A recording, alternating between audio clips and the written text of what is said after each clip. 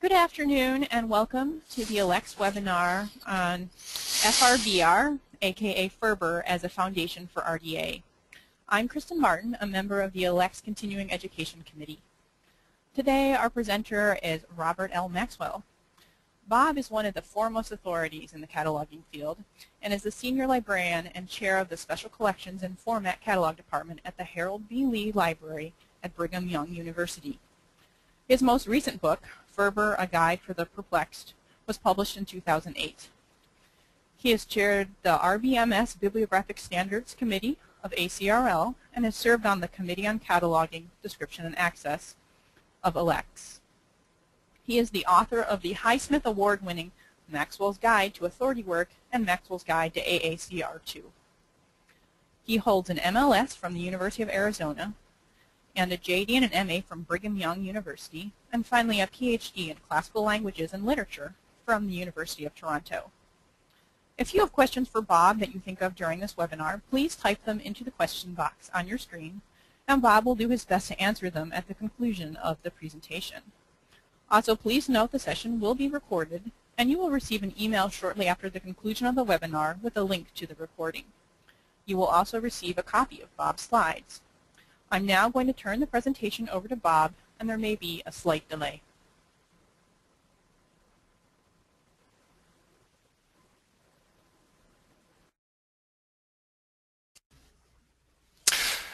Are we here now? Thank you, Kristen, and thank you for coming to the webinar, where we will discuss FRBR as a foundation for RDA and library databases.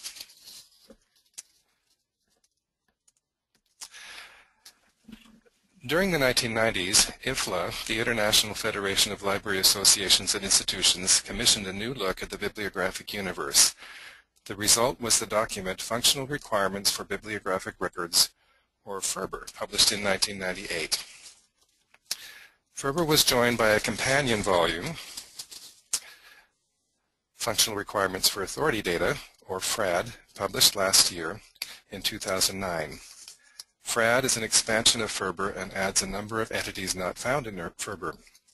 There is also an extension of FRBR called Functional Requirements for Subject Authority Data, still under development. This presentation will be based on both FRBR and FRAD, but I will refer to the model as a whole as FRBR. FRBR analyzes the bibliographic universe and divides it into a set of entities, such as persons, corporate bodies, concepts, works, and so forth. FRBR is not a cataloging code. It is a conceptual model of the bibliographic universe based on a database modeling technique called the Entity Relationship Model, first introduced in the 1970s. This model is widely used in database design, but until recently hasn't been used extensively in library databases. In this model, a specific database universe is defined, and this universe is divided into specific entities linked by specific relationships. An entity is something that can be distinctly identified within the context of the database. For example, a business database might define as entities customers, employees, managers, stores, suppliers, and so forth. A genealogical database might define as entities persons, places, and events. A relationship is an association between two or more entities. A business database might define a relationship between a particular store and an employee. A genealogical database might define a father-child relationship between a male person and his children. In the model, entities and relationships are defined by attributes. An attribute is a characteristic that may identify instances of entities or relationships. For example, one of the attributes of a person is his or her birth date. Other possible attributes for a person might be where he lives, his profession, his marital status, and so forth. Entity relationship databases are designed with the entities, relationships, and attributes needed for the purpose of the database. A personnel database might need to define lots of attributes and relationships for persons. For example, social security number, sex, marital status, position in the company, or salary. A bibliographic database would not define all possible attributes and relationships for person, just those needed for the purposes of the database, such as name, possibly birth and death dates, relationship to works he or she has created, and so forth. RDA, based on FRBR, defines entities, relationships, and attributes. Most of our cataloging under RDA will consist of describing the attributes of the different FRBR entities. There are a number of different conventions of diagramming the entity relationship model. One of the most basic methods is to use a rectangle for an entity, a diamond for a relationship, and an oval for an attribute. I have found this model to be the most convenient for describing an actual database, and so I will be using this diagramming technique during most of this presentation. FRBR's diagramming model is a little different. I will show FRBR diagramming in a moment. In this method of diagramming, entities, relationships, and attributes are linked by lines. The simplest version uses single lines as shown here. To illustrate more complex situations, other types of lines may be used, including lines with arrows at either end to show whether the relationship is reciprocal or not. In this presentation, most of the diagrams will have the simple lines shown here. In the basic model, both entities and relationships can have attributes, but in FRBR, attributes have only been defined for entities, so no attributes for relationships will be shown in this presentation. FRBR has two diagramming techniques, one for entity relationship sets, that is the abstract model, and another for specific instances of entity relationship. This slide illustrates the entity relationship set diagramming technique. Entities are shown in rectangles, as in the classic model, but relationships are simply shown by words next to the lines. In this illustration, work, expression, manifestation, and item are entities. Is realized through, is embodied in, and is exemplified by are relationships. Single arrows mean that only one instance of an entity can occur in the relationship. Double arrows mean that more than one instance can occur. For example, look at the relationship between item and manifestation. In the FRBR model, a manifestation can be related to more than one item, but an item can be related only to one manifestation. So that's what the double arrow and the single arrow means. This slide illustrates FRBR's diagramming technique when it wants to show specific instances of an entity. In this illustration, the corporate body entity Kelmscott Press has a specific relationship, that of producer, to three manifestation entities: Poems by the Way, the Recueil of the Histories of Troy, and the works of Geoffrey Chaucer.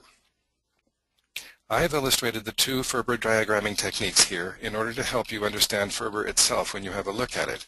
However, as mentioned, I find the traditional entity relationship diagramming technique to be a bit clearer in a graphic presentation, and so I will be using it in the rest of this presentation.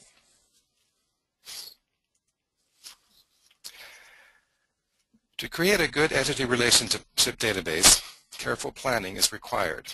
When you begin to design an entity relationship database, one of the first things you need to do is define the entities and the relationships. You need to define every entity and every relationship that is important to your particular database. On the other hand, one type of entity should not overlap with another. This careful planning process is exactly what the authors of FRBR, FRAD, and the subject FRSAD have done, and it has taken years. The authors of FRBR thought about what types of things should be defined as entities in our bibliographic universe, and this is the result. The entities in the FRBR model are divided into three groups. The first is defined as the products of intellectual or artistic endeavor, and the entities in this group are listed on this slide. Work is a distinct intellectual or artistic creation. Expression is an intellectual or artistic realization of a work in the form of alphanumeric, musical, or choreographic notation, sound, or image, and so forth. Manifestation is the physical embodiment of an expression of a work. Item is a single instance of a manifestation, in other words, a copy. Now, to make this a little clearer, let's look at some specific examples of these abstract entities. All of these entities have attributes. Attributes are the characteristics that would be necessary to describe each entity to distinguish it from other entities of the same type. So the first entity is work. What sort of things distinguish one work from other works? Well, a title, in this case Gone with the Wind. Form, it's a novel. Date of composition, before 1936, and so forth. Some attributes of musical work include key and medium of performance. The expression entity has attributes, and some of the things that are defined as attributes of expression include form. This is not literary form, it's more of the physical form. For example, text on paper, cassette, or compact disc, or electronic. Date is another attribute. In the case of the German translation, this was the date it was composed. Language is an attribute of an expression. The first expression shown here, it was an English language expression. There may be other English expressions besides this one. The language of the German translation is German, of course.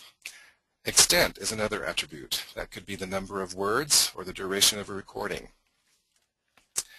The manifestation entity, some of the things that distinguish it from other manifestations are its attributes, including its title, and in this case that means exactly what was printed on the title page for a book.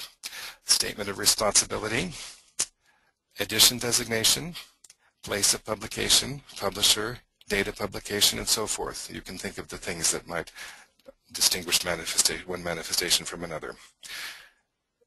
At the item level, some of the attributes are the item identifier. As you can see on the slide here, we have barcode numbers. Possibly a call number might be an item identifier. Provenance is one of the attributes. Who has owned the item? Marks or inscriptions. Condition. For example, one of the copies may be missing its cover. Access restrictions. Perhaps one of them is only available in special collections. And location of the item. Now, note that much of RDA consists of instructions for naming and describing the attributes of the entities. It looks to a situation where we might have a separate record or description for each entity, and so it tells us what we should include in the descriptions of those entities. That is, we will need to enter the attributes of the entities into our records in RDA.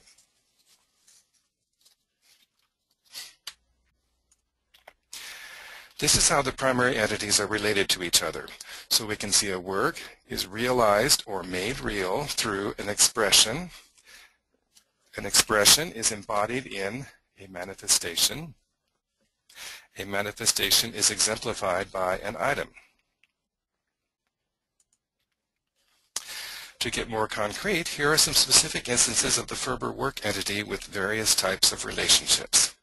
In this slide, the novel is shown to have a relationship to two other works, a derivative relationship with the movie, and a descriptive relationship with the work Vanity Fair and Gone with the Wind, a critical comparison. In a real database, the work Gone with the Wind, that is the novel, would have relationships with many other works, and it would also potentially have relationships with instances of all the other types of FRBR entities. The database becomes like a web with dozens, hundreds, or even thousands of relationship links between any one entity and other entities. In this slide, you can see further relationships between the movie and a work that describes it, Gone with the Wind on film, a complete reference, and the work Vanity Fair, and the work which also describes Gone with the Wind. So you can see that that work, the work Vanity Fair and Gone with the Wind, a critical comparison, is linked to two different works, Gone with the Wind and Vanity Fair. In a FRBR RDA-based database, each of these work entities would have separate descriptions that the user could examine. The second group of entities are those responsible for creating intellectual or artistic content in Group 1 entities. FRBR and FRAD have defined three, and these are person, family, and corporate body. Note that family is new to descriptive cataloging rules and was added to the FRBR model through FRAD. RDA incorporates guidelines for describing instances of the family entity. This should be helpful to us as we move forward. The three entities are defined much as we would expect. A person is an individual or persona established or adopted by an individual or group. A family is two or more persons related by birth, marriage, adoption, or similar legal status, or who otherwise present themselves as a family. And a corporate body is an organization or group of individuals and/or organizations acting as a unit. So here are some concrete examples of these abstract entities. Attributes have been defined for each of the entities. So for person, these include name, dates, title, other designation, gender, place of birth, place of residence, language of person, field of activity. For example, Margaret Mitchell has a name, and she has a gender and dates and so on, and so do Claude Debussy and George W. Bush. The fact that the attributes of each of these are different is what distinguishes them from one another. For corporate body, attributes include name, number, for example for a meeting, place associated with the corporate body, date associated with the corporate body, type of corporate body, language of the corporate body, its field of activity. For family, attributes include name, type of family, for example a clan or a dynasty, dates of family, places associated with the family, history of the family. The RDA chapters dealing with these entities tell us how to record the attributes of the entities. Again, RDA is looking toward a database structure where we would have a separate entity record or description for each person, corporate body, or family, and within the entity record we would describe the entity, or in other words, record its attributes. We would create such a record only once for each entity, rather than our current practice in MARC of repeating much information every time we create a new bibliographic record. Entity records would be linked to other FRBR entity records. For example, the entity record for Margaret Mitchell would be linked to the work record for Gone with the Wind via a creator relationship link. Any entity record can be linked to any other entity record as appropriate. Here we have various relationships between entities. Margaret Mitchell has a creator relationship with the work Gone with the Wind. The work has a realized through relationship with two expressions, the English and the German expression. Notice the expression entities also have a relationship to each other, because the German expression was actually translated from the first English expression. Finally, the German expression has a translated by relationship with another person entity, Martin Beheim-Schwarzbach. Group 3 entities are entities that can be subjects of works, expressions, manifestations, or items. Any of the entities can be a subject of a work. For example, a person entity from Group 2 could be the subject of a biography. The new entities in Group 3 are concept, defined as an abstract notion or idea, object, defined as a material thing, event, an action or occurrence, and place, defined as a location. Here are some concrete examples of Group 3 entities. All the examples are Library of Congress subject headings or currently form name access points. Attributes of concept include term of concept and type of concept, so we have Stone Age or French language. Attributes of object include type of object, date of production, physical medium, place of production, and so forth. Attributes of event include date associated with the event, place associated with the event. Here we have two events, the eruption of Vesuvius and the Olympic Games in Beijing. Attributes of place include the term for the place. The RDA guidelines for recording attributes of concepts and objects are not yet written and do not appear with the first publication. Guidelines for recording attributes of events and jurisdictional places are in the current publication. Here are a few Group 3 relationships to the work Gone with the Wind. In order to keep on familiar ground, I've used LCSH-style subject strings.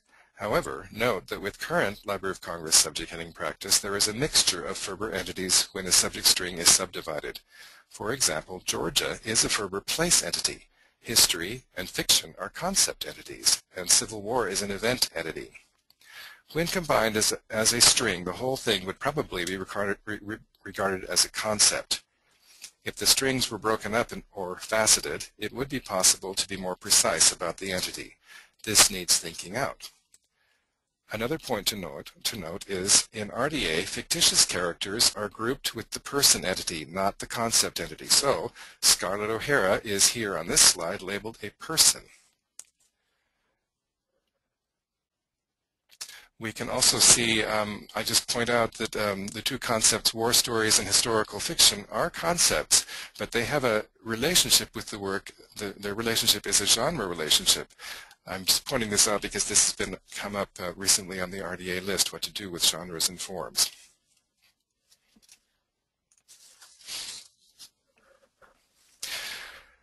FRBR defines a set of attributes for each entity in the model. Because it is not a cataloging code, FRBR does not define how the information is to be recorded. For example, name of person is one of the attributes of the person entity in FRBR.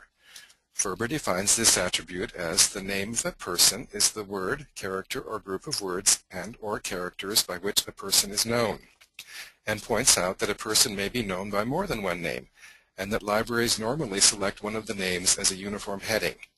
But FRBR does not tell us how to form the data to be recorded in this element, and if we are one of the libraries that wants to select one as a uniform heading, it does not tell us how to make that choice. That is the province of a cataloging code, such as RDA. RDA also defines attributes for entities, but because it is a cataloging code, it also informs us how to record the data, and in the case of the name of person attribute, it tells us how to choose between competing forms. For this webinar, I will take one FRBR entity, person, and demonstrate how this works out in RDA. FRBR and FRAD define several attributes of person. These are mostly taken directly into RDA, where they are worked out more fully, and in some cases refined with sub-elements. In RDA, the active recording attributes of an entity is referred to as identifying, so RDA Chapter 9 is called Identifying Persons. Chapter 9 exists within a larger RDA section called Recording Attributes. Within each entity chapter, the guidelines begin with a scope note and general guidelines defining the entity, as you can see here in 9.0 and 9.1. The central portion of each chapter consists of subsections detailing each attribute of the entity, including a definition of the attribute, also referred to as an element in RDA, and guidelines for recording the information. Finally, at the very end of each chapter is a subsection detailing how to construct an access point to represent the entity, here in 9.19. It is extremely important that you understand this structure or you will get confused. The central subsections of the chapter do not necessarily have anything to do with the access point. They are intended to give guidance for recording attributes, not for constructing an access point. How might this work out in the real world? Margaret Mitchell is an instance of the person entity. Many of the RDA-defined attributes apply to her. How would we work RDA out in a FRBR-based database? The first RDA attribute is name of person. RDA works this out into two sub-elements, preferred name and variant name. RDA instructs us, for all of these forms, to invert. And it instructs us to choose the commonly known form as the preferred name. In this demonstration, I will record the preferred name and one variant name. The preferred name is based on usage. Variant names can come from any source. Regarding the form Mrs. John Robert Marsh, in RDA, as in AACR2, if a married person is identified only by a partner's name, the term of address is considered an integral part of the name and hence is recorded as part of the name attribute, as here. In RDA, a fuller form of name is not required to fill out elements already found in a preferred or variant name. But because Mitchell had a middle name, the fuller form of her forename is Margaret Munnerlyn. Date associated with the person is an element which RDA has subdivided into sub-elements: date of birth, date of death, and period of activity. Note the RDA element only calls for the year to be recorded in most cases. I am giving the RDA format the format that RDA prescribes if two persons with the same name are born or died in the same year. We will see that this data is recorded slightly differently in MARC. The attribute gender in RDA can be recorded either male, female, or unknown. If none of these terms is appropriate, another may be provided by the cataloger. Place of birth and language of the person are other possible attributes to record. RDA prescribes the forms shown. There are many other elements and sub-elements called for in RDA. Note that only a few are core or required. Preferred name and dates are core. Remember, this doesn't mean that the dates necessarily have to be part of the access point. It just means that they need to be recorded as an element in the RDA record if known. There are a few other elements that are core if needed to distinguish one person from another. These same RDA elements translate into MARC in this way. There is no discrete field in current MARC for recording the preferred name. The only place to record it is as a part of the authorized access point in 100. Subfields A and C, C is not present in this example, contains the preferred name prescribed by RDA. Note that 1900-1949 is not a part of the preferred name, but a cataloger addition to the access point. Similarly, there is no discrete place to record the variant name. Until MARC expands to allow this, it has to be recorded as part of a variant access point in subfields A or C of the 4XX field. So you can see in the Marsh, John, Robert, Mrs. example, that is the variant name. There is also no discrete place to record the fuller form of name element. Until MARC expands to include this element, it is recorded in subfield Q of the access point fields, which are 1XX, 4XX, or 5XX. The date sub-elements are recorded in field 046. Subfield F is date of birth, subfield G is date of death. Note the MARC formatting is different from the formatting called for in RDA. MARC calls for a format that goes 4 digits for the year, 2 digits for the month, and 2 digits for the day. Place elements associated with the person are recorded in 370. Subfield A is place of birth. 375 contains the gender element. It is recorded in MARC exactly as RDA calls for it. The language of the person element is recorded in 377. In current MARC practice, languages are recorded as the MARC language code in subfield A, which is repeatable if the person used more than one language. To complete this record, we would include notes for the sources we consulted to find the information. RDA instructions for this are in Chapter 8. For the most part, they would be recorded in 670 fields, just as NACO practice has been until now. Now let's create a record for a work. The attributes or elements of the work entity are found in RDA Chapter 6, Identifying Works and Expressions. Elements or attributes of work include title, form, date of the work, that is, date the work was created, other distinguishing characteristic, and special guidelines for particular kinds of works like musical works. There are more elements and sub-elements defining work in RDA than there were for person, so I can't put them all on the screen, but these are enough to get us started. Let's create a record for Gone with the Wind using some of these elements. One thing to note before we start, though, author or creator, you will notice, is not an attribute of work in RDA or FRBR. The author is a person, family, or corporate body, and as such is a separate entity with a relationship to the work. In a pure RDA work record, the author's name would not appear in the record, but the record instead would be linked to the record for the author. This is a dramatic difference from current MARC practice.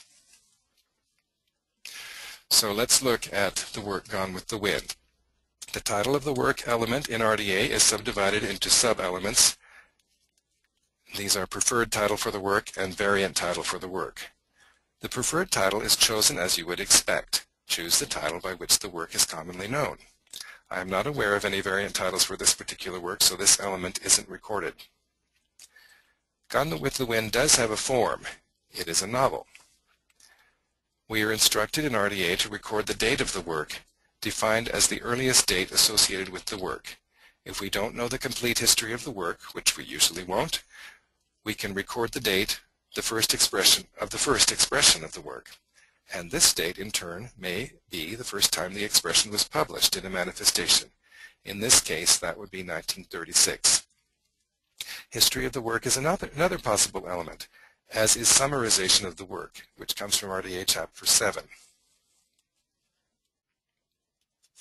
These are all things that describe this work.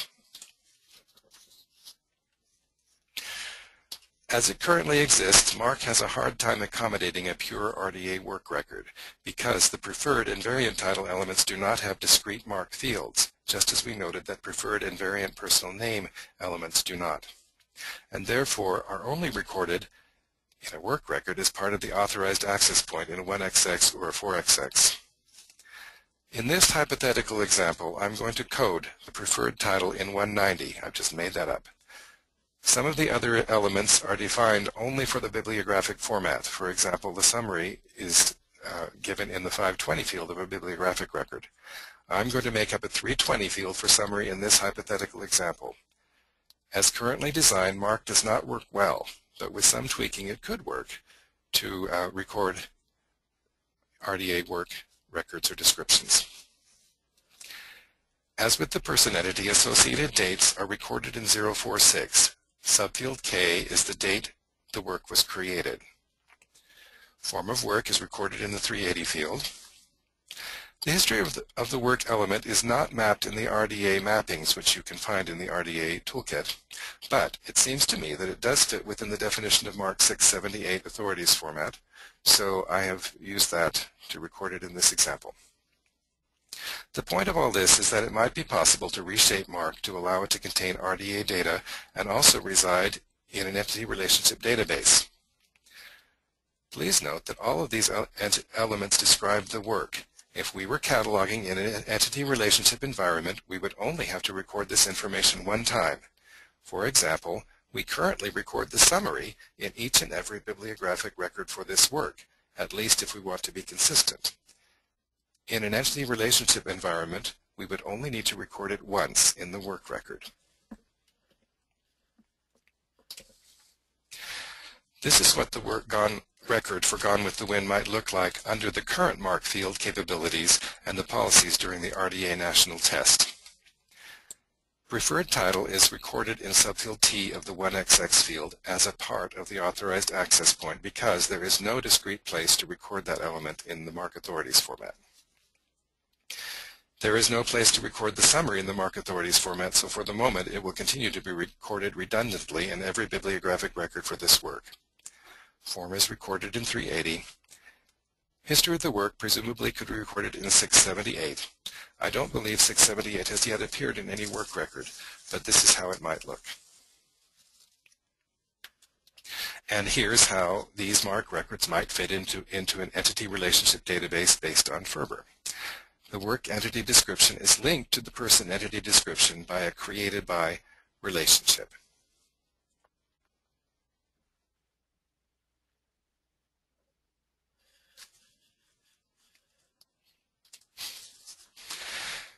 So how does all this help our users? After all, that's the main point of what we're up to. FRBR and FRAD define tasks that the user wants to accomplish when he or she approaches the library's database. For FRBR, these are: the user needs to find materials relevant to his or her needs. We all know that users don't come to the database, to the library's catalog or other database just to play around in the database. They actually want to find something. A user begins this process by doing a search in the database. Once the search is executed, users need to identify the resource. That is, they must confirm that the resource corresponds to what they were looking for. If more than one resource corresponds to the search, they then need to select the resource most appropriate to their needs. Finally, once the user has selected a resource he or she wants to obtain, they want to get it, they want to obtain it. So that's the fourth user task. FRAD adds the following tasks. First, contextualize. This means that the user needs to be able to place the entity he or she is seeing into context. This was apparently meant to apply mainly to creators and users of authority data, but it seems to me to be a useful task to keep in mind for all of our users. The last task, justify, means to document one's reasons for choosing a name or term on which a controlled access point is based. This task is probably only undertaken by creators of authority data, but other users might find that sort of information useful. So, we can partially judge FRBR and RDA by how well they promote these user tasks. Hopefully, by moving to an entity relationship database structure, we will be making it easier for our users, which include ourselves, to do this. Let's see how an entity relationship database might behave.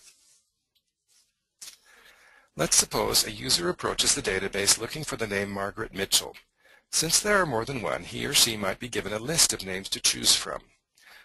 There might be better ways to disambiguate these persons' names, but at the moment we are using dates in library practice, so let's go with them. The user chooses Margaret Mitchell, Margaret Munnerlyn, 1900 to 1949.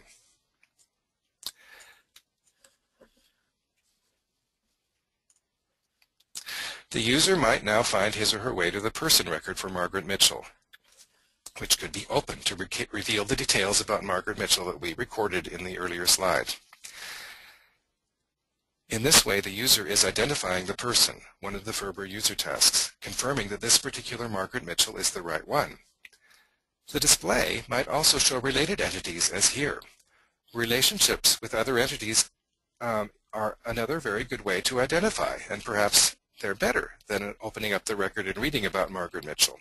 The user would likely say, oh yes, the Margaret Mitchell who wrote Gone with the Wind is the one that I want. Seeing this display, the user might say, love story behind Gone with the Wind, that looks interesting.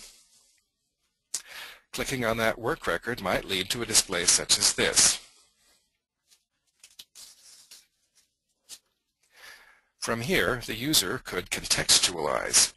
That is, they would figure out that the author of this work is Marianne Walker, and it has other subjects aside from Margaret Mitchell. And the user could choose between English, Russian, or Japanese expressions. Or he or she could decide this isn't really what was wanted at all, and go back to Margaret Mitchell. So the user decides to read Gone with the Wind. Note that all entities in the database are related to the work Gone with the Wind, are clearly shown. This includes related persons, works, subjects, and expressions. This contrasts with the current environment where the results of a search usually appear in a jumbled display with little showing how results are related to each other. Here, the user can choose any of the entities and follow the web to other related entities.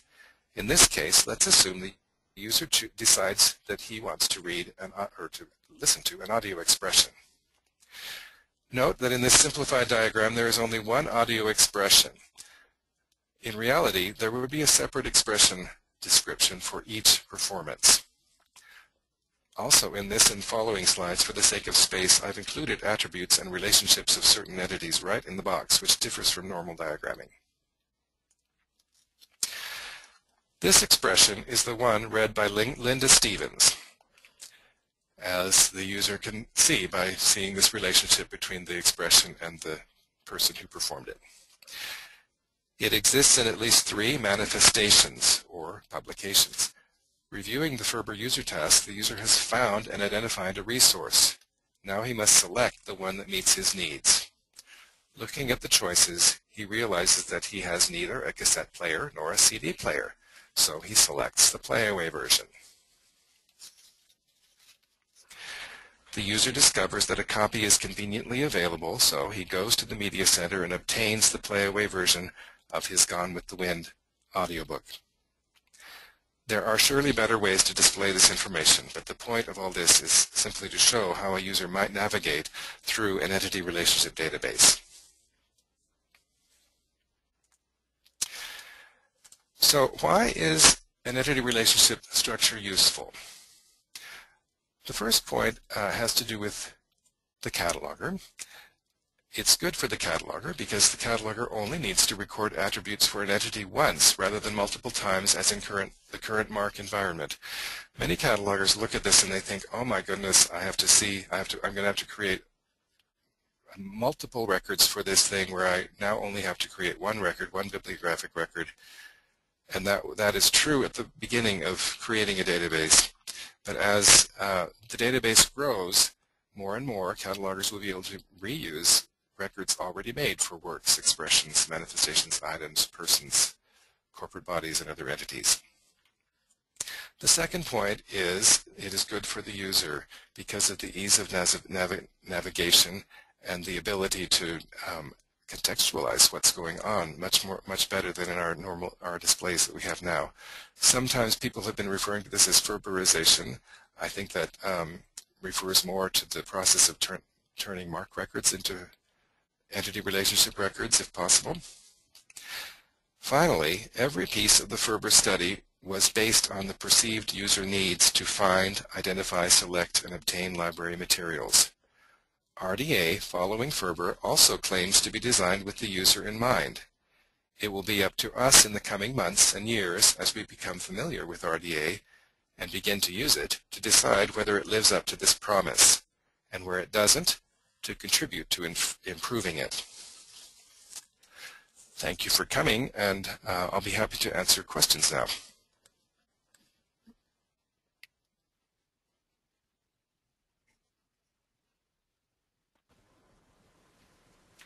Hello, this is Kristen Martin again. The first question that we have is, what is the purpose of recording attributes of FRAD entities that aren't used to distinguish one from another? The FRAD entities, I'm not quite sure I understand the question. The FRAD entities are actually related to the FRBR entities. They're pretty much the same entities. There are some more besides the ones I've mentioned. It's a little more complicated scenario than the FRBR scenario, but not all attributes are always going to necessarily be used to distinguish in the sense of the way we think of for access points. Most of these entities are simply used to describe, the attributes are used to describe entities. I've thought of future cataloging maybe being cataloging all sorts of things. We're not cataloging books necessarily anymore, but we're now cataloging persons and corporate bodies. And part of what we do when we catalog it is to describe them. And part of that description does include distinguishing the entity, the instance of an entity from another instance of the entity. We also have a question here. You mentioned several times that MARC does not define specific RDA elements. Do you know when this might change? It's changing right now. There are MARBI proposals for further expansion of MARC to accommodate more RDA elements, which are going to be discussed at this coming midwinter meeting at ALA. A whole panoply of changes were made in the last year to MARC to accommodate much of RDA. I'm simply pointing out that they haven't gotten all the way yet. So it's changing little by little, and we're getting there. Do you have any examples that you can share of where people could see a FRBR catalog? I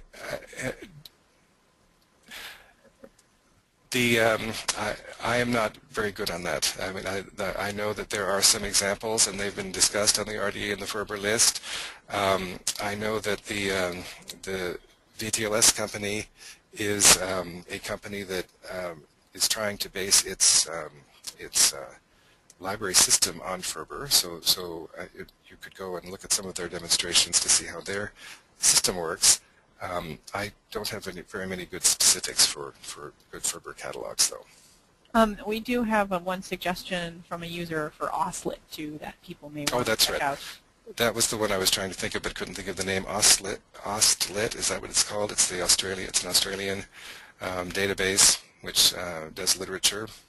I don't have the specifics for how to get to it, but perhaps we could email that out if somebody could send us the information. And then going back to our initial question, some follow-up on that. I think, why would you need to record a person's gender if it's not needed to distinguish from another person? You don't need to record it. I mean, that is not one of the core elements in RDA.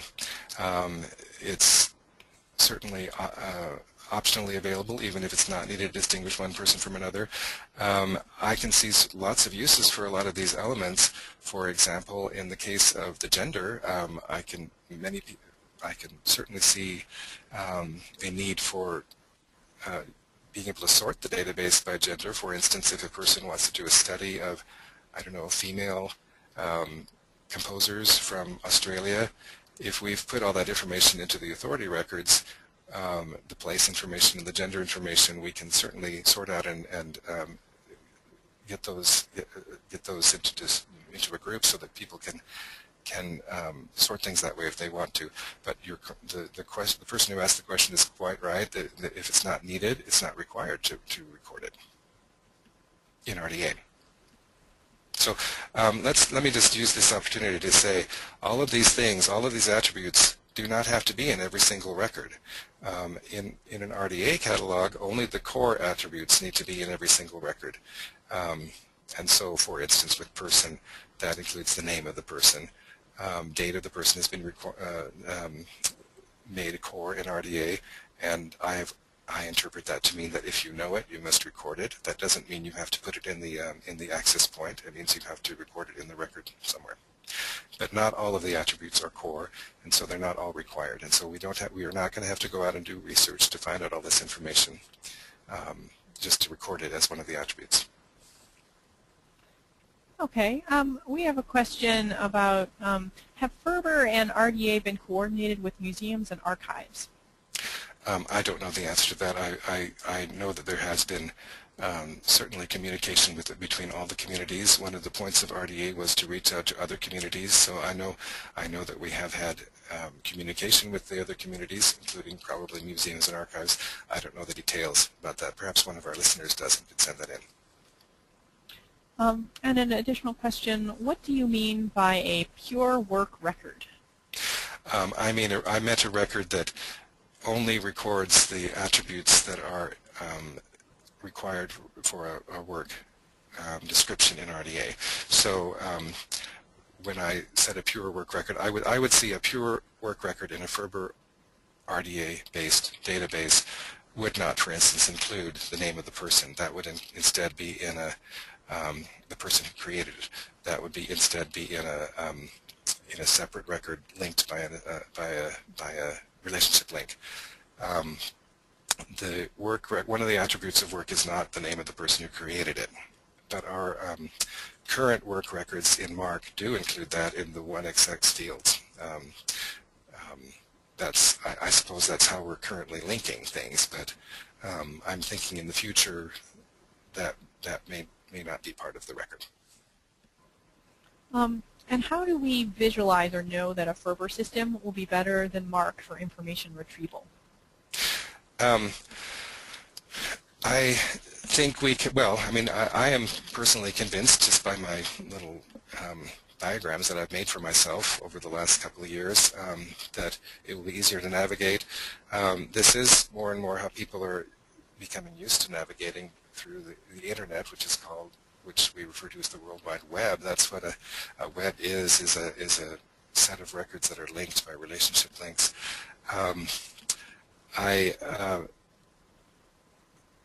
I've sort of lost my train of thought here. Let's see. Can you say the question again? I've lost my track of where we were.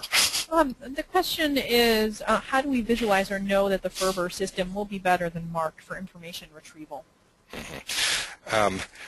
I think there are lots of things we can say about that. There will be less repetition of information from one record to the other, and so less possibility for mistakes. I think, I just think it will. I don't have an answer to that because we haven't actually been able to test it very well. But I think most people are liking to move towards that sort of a database structure now. We can compare with other databases. Many database structure in many parts of the database world are entity relationship. For instance, any genealogical database is an entity relationship database, and they're quite easy to navigate through. Probably easier than our MARC databases are, which are based on what we call flat file records. There's no way to prove it right at this point, I don't think, but I think we can compare with other types of databases and look at other things. Okay. Strict and loose translations are considered different works. What guidelines can a cataloger follow to determine if a translation is loose enough to be considered a new work? That's completely up to the judgment of the cataloger. We just had an example of that just yesterday here at BYU. A cataloger came to me and asked, this is an abridgment of another work. Is it the same work or is it a different work? And that's always going to be a judgment call. I mean, you have to just decide, is it far enough away from the original work that it's a completely new work or not? Translations are interesting because translations, we in our culture have always considered them to be the same work as the original, and yet every single word in that translation is different from the original. I mean, it's completely different from the original text, and yet we consider them to be the same work. This is always a cultural question. It's completely a judgment question, and some cultures might consider some things to be the same work that other cultures would not. I'm afraid I don't have very good advice for this, but I think you need to just use your judgment. And this is not a change from RDA, AACR to RDA. This same question needed to be decided in our AACR2 as well. And do you anticipate that these FRBR databases will have other uses besides bibliographic? I'm sure they will. The FRBR databases are being designed as bibliographic databases. I think people could certainly come in and use them for other things. There's always the argument in the authorities world about whether we need to add extra things to the headings because there's the great divide between the people who think that we only need to have enough in the heading to distinguish from other persons, for instance, with their person records, and there are others who think, well, people use this as a reference, so it's useful to them to have dates on them, for instance. So people do come into our databases for other reasons than to find materials. And so I would think if we wind up building up this database with many more attributes than we may be used to adding into, let's say, person records, for instance, people may come to these records for other reasons besides finding materials, for finding resources. They may come in for reasons like they want to know a little more about Margaret Mitchell, and they know this is a good place to come look for it. So certainly our databases could be used for other things besides bibliographic reasons, but their primary purpose is to be a bibliographic database, and so that's what we need to be thinking about, and that's always what we need to think about when we're cataloging, is why we're doing things, and sort of resist the temptation, of course, to go overboard with the details that we add to these records. Do you anticipate that the relationships themselves will be searchable or available as options for sorting in RDA FRBR-based catalogs? I certainly hope they would. I think one of the decisions that was made in FRBR was not to assign attributes to relationships, but in entity relationship database structure, relationships also can have attributes. So if, for instance, FRBR and RDA had decided to assign a date attribute to a creator relationship, for instance, or maybe a producer relationship between a publisher and a manifestation, let's say that were the case, then a user, if you could search the relationships, could say, well, you know what, I'm really interested in publications, the publication patterns from the 1930s. I would like to see all publications that have the relationship and all manifestations that are related to a publisher that were created in 1930. So I certainly hope that our databases will allow us to search the relationships as well. I think that would be very useful, yes. So I mean, I'm just thinking our own library database at BYU, our special collections has an emphasis on history of printing, and we have been forever, even in AACR2, putting on relationship designators to the printers so that a person can go through and find a list of all the printers that are available at BYU in our special collections, in our early printing collection. That's a relationship search, and so I would hope in a relationship database one could go in and say, all right, I want to find all the printer relationships in these between 1500 and 1600. I want to see what the library has, and that would be a relationship search. So yes, I do hope that in our future databases we will be able to search not only the entities but the relationships as well. Okay. Do you see creating a pure work record to consist to a large extent of entering codes to refer to different entity records? There are different ways it could be done, and that's certainly one way. Our RDA takes into account different ways to do to make relationship links, and one of the ways is to use identifiers, which are, as I understand it, are codes that would just simply link records. I would hope that that catalogers, though, in the future don't have to type in codes and things, but that instead we can have a database where we can sort of graphically see things and just make links by maybe moving things to one another and sort of merging them on our screen without having to worry about how the system itself is putting in the codes to link. I'm sure that the codes will be in the background, but I hope that we catalogers don't have to input them ourselves. Okay. We're starting to run short on time, so I'm going to ask you one more question, and then there will be a list of questions that we'll get from here, so questions that we haven't got to, hopefully Bob will be able to answer. But the last question I'd like to ask is the current flat file mark record, which contains the elements related to work, expression, manifestation, and item in one, still provides a convenient vessel for the sharing of bibliographic records. How do you think the more complex entity relationship model will impact the practice of copy cataloging? I have thought about this, and I think